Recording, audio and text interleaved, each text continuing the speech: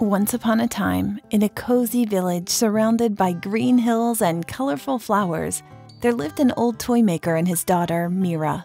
Mira was a special girl with a big smile, gorgeous black eyes, and everyone called her Miracle Mira because she was born with one leg a bit shorter than the other. Mira's dad made the most wonderful wooden toys, but because he was very poor, he could not afford much. On Mira's 6th birthday, he gave her a magical walking stick named Henry. Henry wasn't just a stick, he was Mira's new friend, and she talked to her new friend about everything. One sunny morning, Mira and Henry set off to the village market with a bag full of toys. Mira loved talking to Henry about the buzzing bees, dancing butterflies, and the wind that smelled like flowers.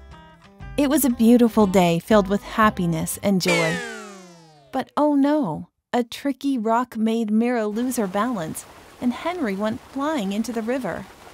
Mira was sad, but she didn't give up. She bravely jumped into the water, forgetting she couldn't swim. Luckily, she found a big tree trunk to hold on to and floated to a safe rock in the middle of the river. Mira missed Henry a lot. She sat on the rock feeling a bit lonely. As time passed by, the stars twinkled above her, and she wished for Henry to come back.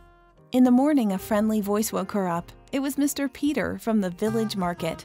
And guess what? He found Henry by the riverbank.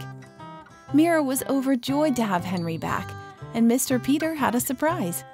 He said Henry talked to him, guiding him to rescue Mira. Imagine that. In Mr. Peter's boat, Mira sailed back to the village where her dad's worried face turned into a huge smile when he saw his daughter safe and sound. Everyone was so happy, and they thanked Mr. Peter for being a hero.